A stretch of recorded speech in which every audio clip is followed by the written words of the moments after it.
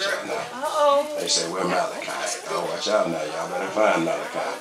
I ain't gonna, it's an Old Testament. Let me put it that way. Malachi. They say, Mala who? Mala why? Malachi, amen. The 3rd chapter, we're going to go there. And then, when you get there, we're going to ask you to swing over to Proverbs, the 17th chapter. We'll wait for you. First of all, that's Malachi. Malachi, that's the last book before. Matthew. Yeah, you know we got some readers in here. Malachi, that's the 2nd chapter of Malachi. The 2nd chapter of Malachi. And then we're going to have you to swing over to Proverbs, the 17th chapter. Amen? Okay, we got some pages still turning, some computers still flashing. One more time, that's Malachi. Amen? The 2nd chapter, we're going to just read one verse out of there. And then we're going to swing over to Proverbs, the 17th chapter. If you're there, say amen. Amen. If you need a moment or two, say, hold on, give me one more moment. And if you don't have your Bible, then definitely slide next to someone who has their Bible so that you can read along. Here it is, Malachi, the 2nd chapter. And we're going to read verse 17. Is that all right with y'all? Very powerful scripture, the scripture that every child of God needs to know. The Bible says, you have wearied the Lord with your words. Yes. With your words. Yes. Yes. Yet you say, when have we wearied him? Yes. Watch this, y'all. When you say, everyone that doeth evil is good in the sight of the Lord, and he delighteth in them, or where is the judgment of God? Yes. Can we just read that one more time? Because we don't talk about this in the church, but this is one of the reasons why many of God's people are not getting to a certain place. The Bible says you have wearied. Y'all know what weary means? It means you have disgusted God. God is disgusted with your words. With your words. Yet you say, wherein have we disgusted God? How in the world we disgusted God? I come to church every Sunday. I tithe every Sunday. When you say, everyone that doeth evil is good in the sight of the Lord, and he delighted in them, or where he is the judgment of God. Amen. We close the book right there, but here it is, Proverbs 17. Watch this, y'all. Proverbs 17. Proverbs 17, verse 15. It goes right along with this. Watch this, y'all. Y'all got it there? Yes. Watch this. He that justifies, watch this, the wicked, and he that condemneth the just, even they both are an abomination to the Lord. God's word is already blessed. You may be seated. All right. In the presence of the Lord. Come on, Pastor. Bring it. That right there ought to just woke you up right there in your spirit right there. Say, hold on now. Need to know that was there. I better watch who I call good. I better watch myself.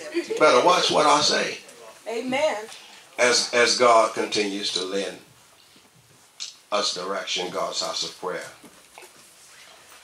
To those who desire in their Christian walk to get to a place to be able to experience what God has prepared for them that love them, and to be able to experience the things that God has freely given to us, and make a point where the Bible, or we just mentioned, God is speaking to those who have a desire, understanding that God is speaking with everyone, but everyone does not have a desire to get to a place of experiencing the things that God has prepared for them that love them. Amen. And getting to a place to experience the things that God has freely given to us. And I discovered that the reason why many don't desire is because there are some that desire, but there are some that simply just want the things that God has for them. And there is a difference between desiring the things of God and just simply wanting the things of God. Can we talk to you just for a minute? When you get to the place of desiring the things that God has for you, that means that you have gotten to a place where you have got a made up mind that you would allow God into your life. Yes. And not only allow God into your life, but allow God to change whatever he needs to change in order to get you to that place where God desires to take you. But for those that just want what God has for them, you sit around all day telling God, I want this and I want that. But yet you refuse to let God inside to change whatever he needs to change in order to get you to the place where God desires for you to get to. That's why the Bible says that whatsoever you desire, that when you ask, believe it and you shall receive it, because that means that individual has got a made up mind that they have said to God, God, whatever you got to do, whatever you got to change in my life in order to get me to the place where I can see the things that you have for me. There's a difference between desiring the things of God and wanting the things of God. And one of the truths that the Holy Spirit has shared with the church that we must adhere to in order to get to the place of experiencing the things that God has prepared for those that love them, and for experiencing the things that God has freely given to us, is that as the church, as the people of God, we must get to a place of learning how to look at this relationship in which we have been called into with God through Christ Jesus from a spiritual perspective. I know we've been hearing it for about the last 3 weeks. But I discovered, y'all, that sometimes God will preach the same message over and over again. Yes, just ask Jeremiah, just ask Noah. And I discovered why, y'all. Because I figured, why should God preach something new when we haven't gotten the message that he's been trying to get to us for the last 3 weeks? That's right. Everybody wants something new, but God said, wait a minute, you ain't got what I've been trying to give you for the last month. Amen. If we are to get to that place, then we must get to a place of looking at this relationship from a spiritual perspective, or from a spiritual set of eyes, or from a biblical perspective. Why is that so important? Why is that so important? Well, we shared at least 3 reasons over the last 3 weeks why that is so important. And here it is again. Why do you keep telling us that? Because God said keep telling them. Amen. Because obviously God wants somebody to get this in their spirit. Here it is, and we're going to add a 4th one in which we're going to talk about. The first one, why it's so important that we must begin to look at this relationship that we have been called into with God through Christ Jesus from a spiritual perspective, is first of all John 4:24. And about time we finish this message, everybody going to know these scriptures. John 4:24. Because the Bible says that God is a spirit. And they that worship him must worship him in spirit and in truth. What does that mean? That means that God only recognizes worship that is in spirit and in truth. Are we talking to somebody on today? The second point of why it's so important that we begin to look at this relationship from a spiritual perspective is because the Bible tells us clearly in 1 Corinthians, the 2nd chapter, verses 9 and 10. I said it to you for the last couple of things, because the deep things of God and the things that God has freely given to us, God only reveals them to us by his Spirit. Are we talking to somebody? That means that God does not reveal the things that he has for us to the natural man. It means that God does not reveal them to the fleshly man. It does not mean that God reveals them to the carnal mind. But the things that God has for the church, he only reveals them by his Spirit.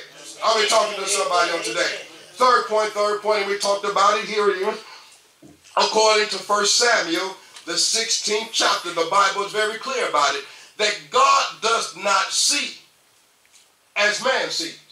Amen. The way that man sees things, God does not see them the same way. How do we know? Because the Bible says that man looks on the outward appearance, but God looks on the heart of a man. Are we talking to somebody on today? Somebody go get this after a while.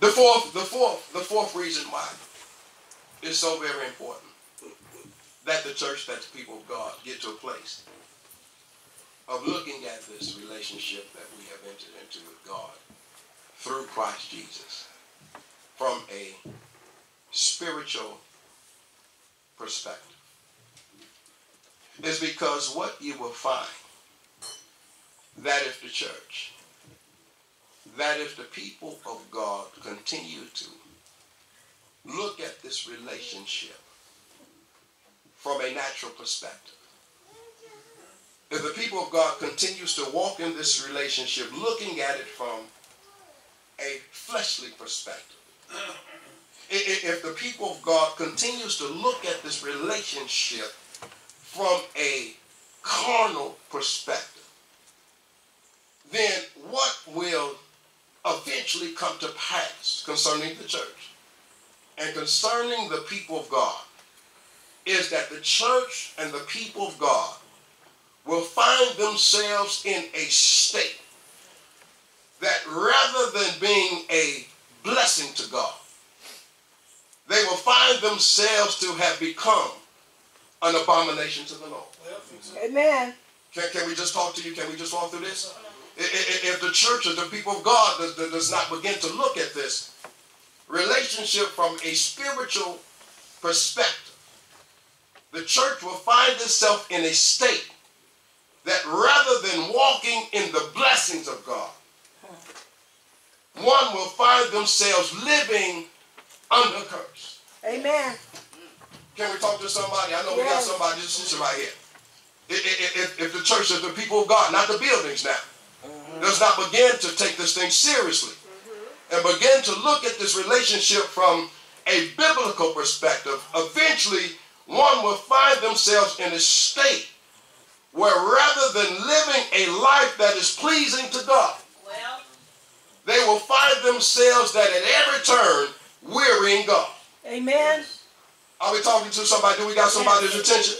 Yes. And it's very important. That's why the Bible says in the Hosea 4 and 6, my people are destroyed for the lack of knowledge. Watch this, y'all. Not because there's a lack of knowledge. It's because the people of God are rejecting the knowledge of God.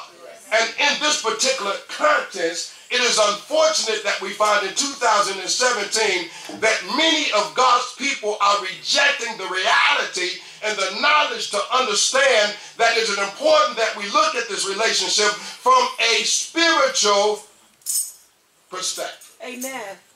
Are we walking with you on today? Yes. And so it's on today, my brothers and sisters, we would like to share with you one of the results that has manifested itself in the church that have caused many to experience the consequences of looking at this relationship that the church has been called into rather from a spiritual perspective, but they continue to look at it from a natural perspective. Is that all right, y'all? Amen. Now, here it is. One of the things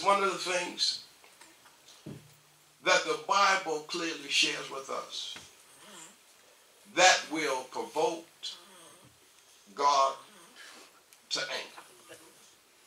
One of the things that the Bible shares with us that will bring an offense to God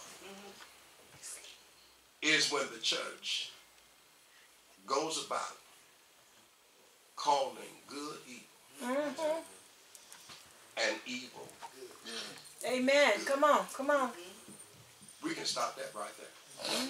One of the things that you will find, according to the Word of God, one of the things that will deem a child of God unclean in the sight of God, one of the things that will disgust God more than anything is when the people of God goes about living life calling good evil and evil good. Amen.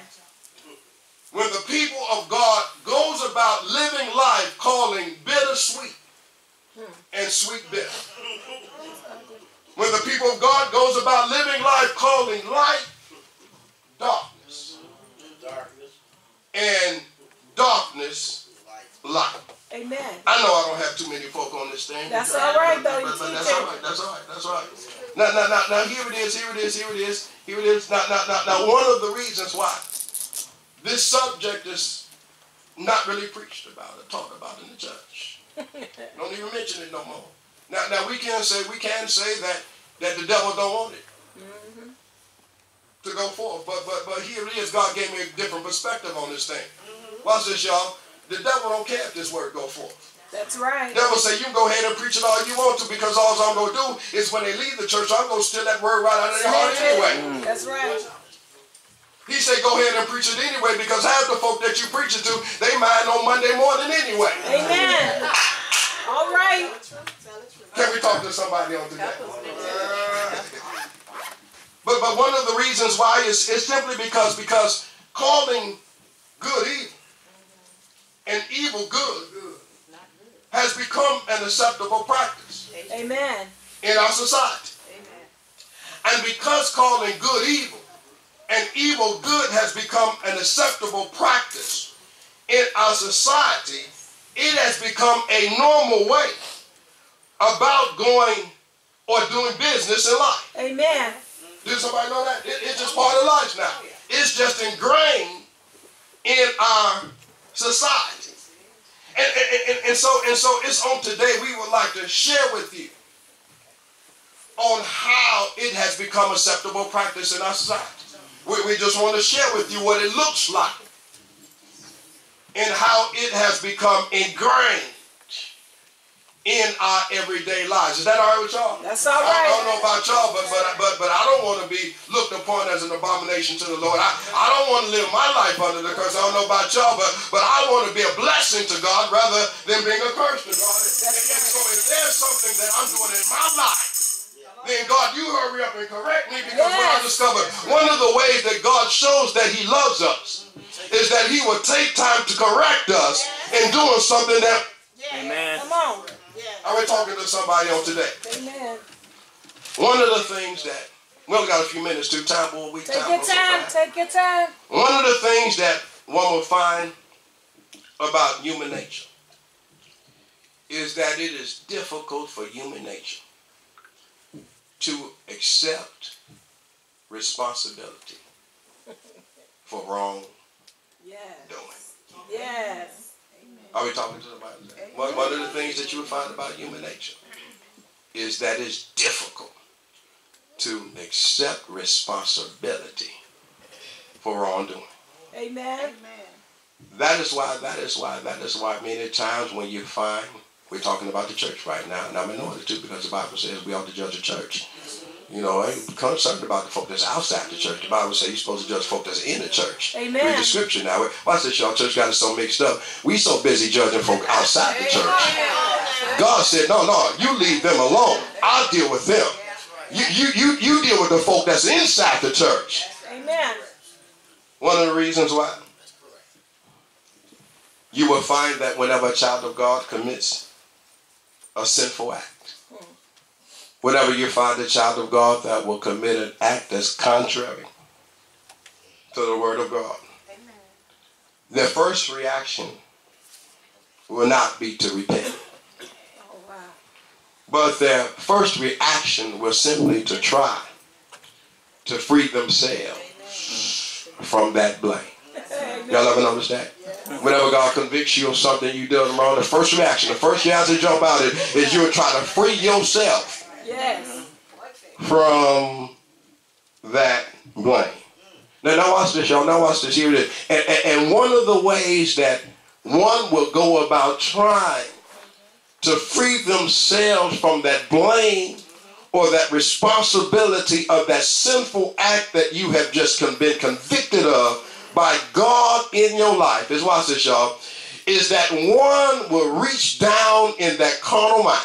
Come on. Watch this, y'all. And try to find, well, I'm gonna use a terminology, catching on this, a good enough reason why you did what you did. Amen. Are we talking to somebody? Are we down with somebody? Are we down with somebody? All right, now I want to pick this thing up.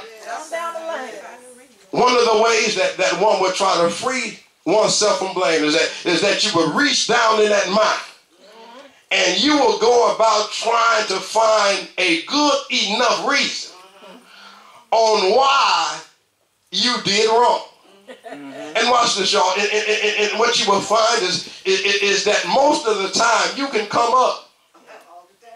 You can find a good enough reason why you did wrong. Now, what you don't understand is that by you looking for a good enough reason why you sinned, or why you looking for a good enough reason of why you did wrong, what you have done is you have just justified your sin. Amen. Are we talking to somebody else? You have just justified your sin. In other words, watch this, because you have come up with a good enough reason why you sinned against God, you have just justified your sin. Can I talk to somebody? Now watch this, y'all. And because of the society that we live in, if you can come up with a good enough reason why you did what you did, because of the society that we live in, if you can come up with a sure enough good reason of why you sinned against God, from a worldly perspective, the world will free you from your responsibility. Oh yeah. Amen. Am I talking to somebody? From a worldly perspective, if you come up with a good enough reason of why you sinned against God, guess what, y'all? The world will forgive you of your sins. And watch this, y'all. And you will go about thinking that you ain't done nothing wrong. Are we talking to somebody? I know we're talking to somebody because we're talking with somebody or to somebody.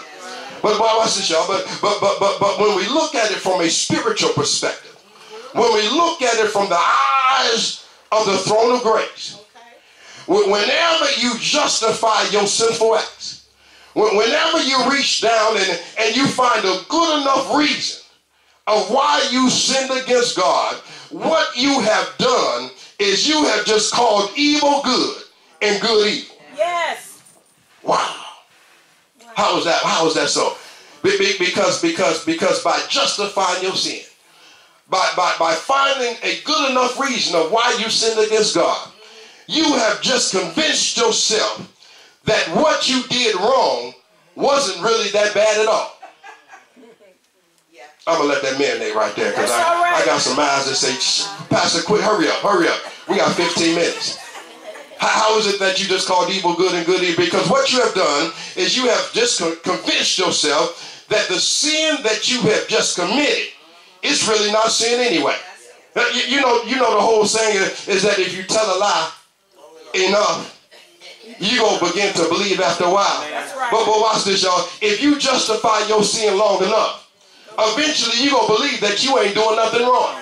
Oh, can I talk to somebody on today? That is why there is no repentance in the church today. That is the reason why nobody's turning back to God, because we are living in a time where the church is calling evil good and good evil. We are living in a time where folk are justifying their sin against God. Amen. We're not going to be too long. That's all right. We're not going to be too long because I see some folk already reaching down for their pocketbook. Folk already closing their doors, closing their mother. I told you what, God loves us. He'll reach down in the root. He want to pull out that stuff that's contaminating the spirit. Now watch this, y'all. Now here's the thing that really provokes God about this. You think God is angry now. You think God is angry now. But here it is. Because the church has fallen into a mindset of calling evil good and good evil. Because the church has gotten into a mindset where now they're walking around justifying their sinful acts. They have convinced themselves that what they're doing is really nothing wrong with it. Everybody does it. What has happened now is it's gotten out of this church now.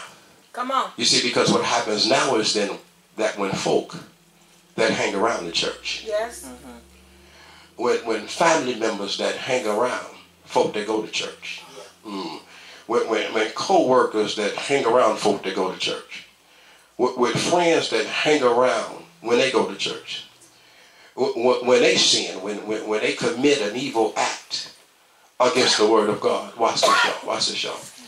If they can come up with a good enough reason of why they did what they did, the church will not rebuke them. The church will not renunciate their sin. But if they can come up with a good enough reason of why they did what they did, the church will respond and say, you know what? I can see where you're coming from. Because I used to do the same thing that you did. And rather than the church rebuking it, the church will sign on.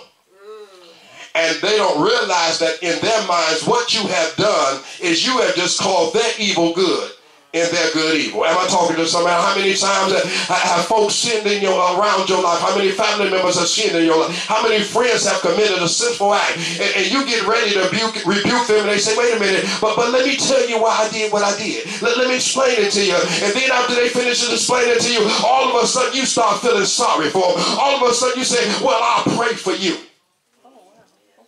Can we talk to somebody on today? Oh boy, I see right now, boy, I ain't got an amen.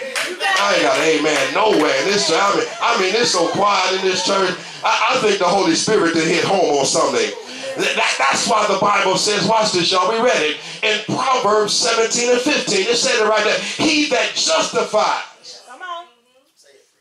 When we go around justifying those that have committed sin against the will of God, the Bible says that we have now become an abomination in the sight of the Lord. Amen. Is God speaking to somebody on today? Yes. Now watch this, y'all. Watch this, y'all. I'm gonna get it. Okay, here it is. Here it is. And so God gave us an example of how this thing looks. You remember over there in Exodus, the 32nd chapter, when the Bible says that Moses went up into the mountain to talk with God. And while Moses was up in the mountain talking with God, the Bible lets us know that Aaron and the children of Israel were down making a fool out of themselves. Amen. Being ignorant in the sight of God. The Bible says that they got together and they went on ahead and made them their own God out of a molten calf. You got to be careful when you're waiting on God. Yes. Because if you get impatient with God, you might end up making a God on your own. Oh yes, oh yes. Can we talk to somebody on today? And the Bible says that Moses came down. And he didn't go to the people. But he went to the one that was responsible. Can I talk to somebody on today? Can I talk to some fathers in the house right now? Watch this, y'all. When something go wrong in your house, God ain't gonna go to the wife. God ain't gonna go to the children. For he gonna come straight to you first. Can I talk to somebody? Those that are over a ministry, watch this, y'all. When something goes wrong with that ministry, he's not gonna go to those folk in the ministry. He gonna come straight to you first and ask what's going on. Can I talk to somebody? I got to talk to somebody on today. You got to do it. That's right. Say it, Pastor. He went straight to Aaron. He said, Aaron, what did these folk do? That's right.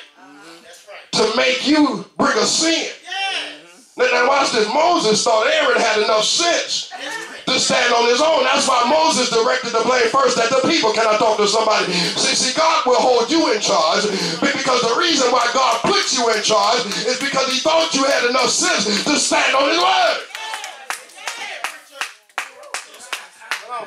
Are we talking to somebody on today now? Yes, you are. Yes, you are. He went to Aaron. Aaron, what have they done to cause you to bring a great sin? Now watch this, y'all. You will discover that Moses had just convicted Aaron of his wrong. But notice Aaron's first response. Aaron did not repent. Aaron didn't say, I'm sorry, it was my fault. No. That's not how human nature works. But the first thing that Aaron said, he said, Moses, let not your anger wax hot against me. Because at this particular time, Moses was quite angry. Now you got to understand something. Moses had every right to be angry. Moses was not so much angry with Aaron than he was for the sin that Aaron committed against God. Can I talk to somebody? If you are a child of God, sin will anger you every single time. I discover when folk commit sinful action, you get angry. You're not angry at the sinner, but you're angry at the sin that they have committed. Watch this, y'all. If you don't get angry over sin, there's something is wrong with your walk. Are we talking to somebody on today? We just want to give you an example of when you get into a state of justifying your wrong. When you get to the state of trying to convince yourself that what you really did wasn't really wrong at all. Amen. So here it is. You got to go down there. Moses and Aaron is having a conversation. They're having a man-to-man conversation. They're having a man of God to man of God conversation. Now why do I say that? Because this conversation has everything to do with God and the things of God. Can I talk to somebody on today? Can I just ask you a question? When was the last time you had a God conversation? When was the last time that your conversation was filled with the things of God rather than the things of this world? Are we talking to somebody on today? Here it is, they were having a God conversation because it was concerning the things of God. It was concerning the people of God. It was concerning the actions of God. And here it is, Moses comes down and he convicts Aaron of his sin. Watch this, y'all. But rather than Aaron repenting, Aaron now justifies what he did. How did he justify it? First of all, he says, wait a minute, Aaron. This might sound familiar to everybody. First of all, Moses, you know that these people, they already been on doing sin anyway. Amen. In other words, Aaron said, wait a minute, Moses, did you forget? They already want to do sin anyway. In other words, Moses, don't you know they hard? You know how many times where God knows my heart. God knows why I did what I did. Here's the same thing in 2000. It didn't just come up in 2017, but 2,000 years ago, Aaron was using the same excuse as people using in 2007. God, you know my heart. So he said, Moses, you know their heart. But he didn't stop that. But then Aaron goes on to say, well, Moses, you were simply taking too long. Now he tries to shift the blame now. He tries to say, wait a minute, Moses, and I'm just paraphrasing. God, Moses, if you wouldn't have took as long as you took, you know how when folks try to blow the blame on you first of all. Well, if you wouldn't have did what you did, then I wouldn't have did what I did.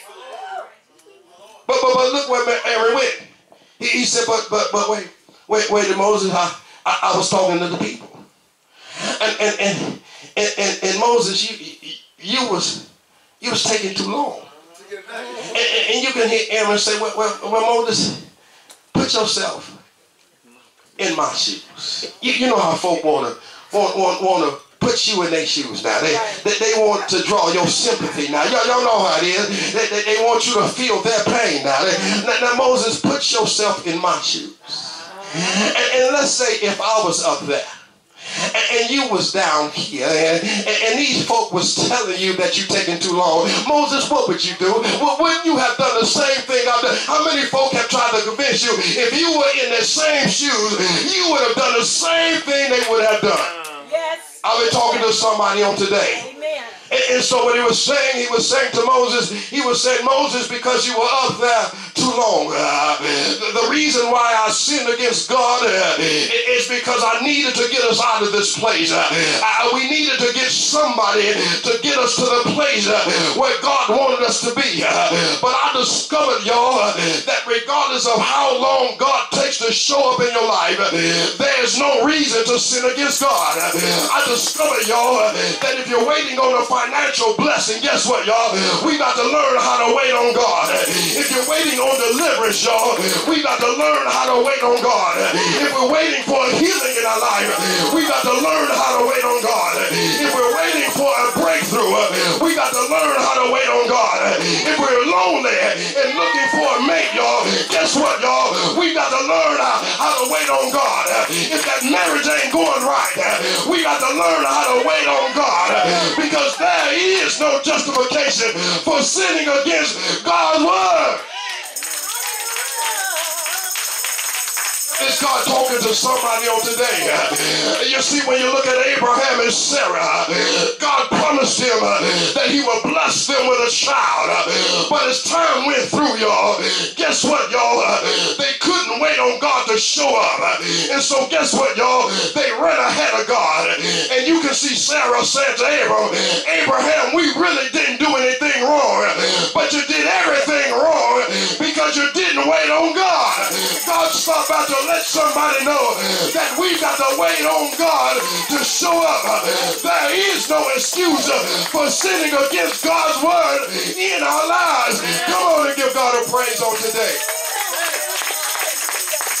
See, one of the reasons, or one of the ways that we justify for doing wrong in the sight of God is because when we find ourselves in trouble, we say, God, you took too long, and so I had to try to find my way out myself. God, I was waiting on a way to get out this situation. I was waiting on a financial blessing, but because you took so long, I had to take things in my own hands. God, because you were waiting so long, I've been asking for a mate for years, but yet you have not sent me none. And so you go out and find a mate of your own. But God stopped by to let somebody know that there is no justification for sinning against God in your life. Is God speaking to somebody on today? Amen. Because the Bible says, y'all, look at here, y'all. The Bible says that when you get to the point of justifying your sin, when you get to the point of finding a good reason of why you did wrong in the sight of God, then what you have done is you have just called evil good and good evil. And the Bible says that you have become an abomination unto the Lord. The Bible says that now you are on the verge of living a life under a curse.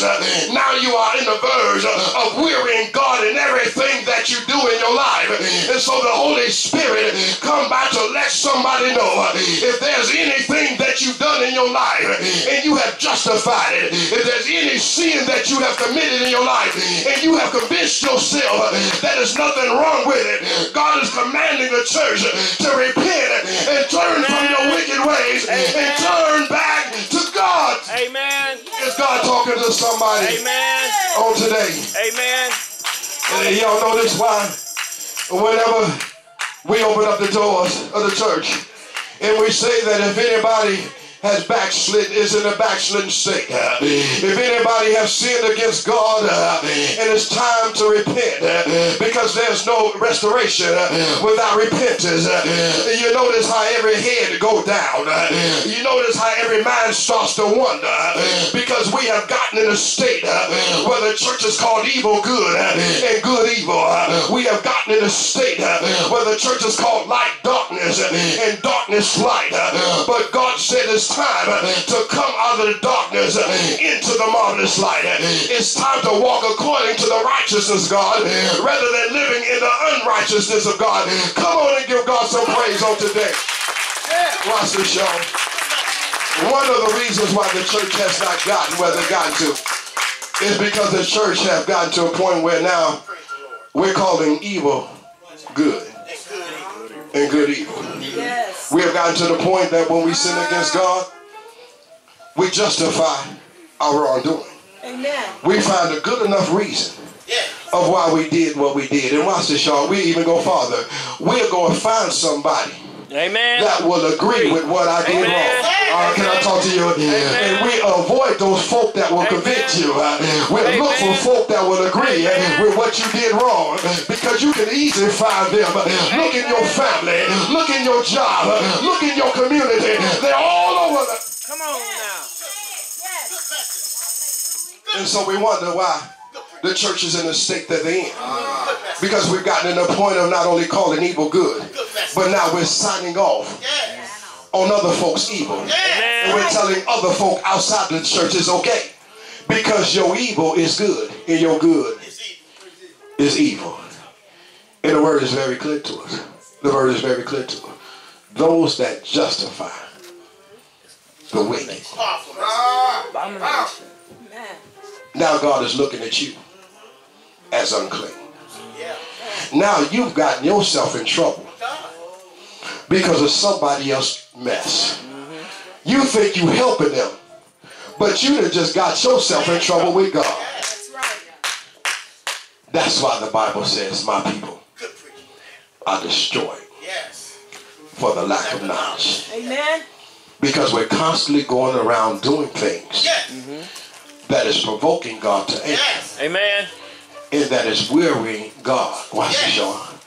Because we refuse to look at this relationship from a spiritual perspective. Amen.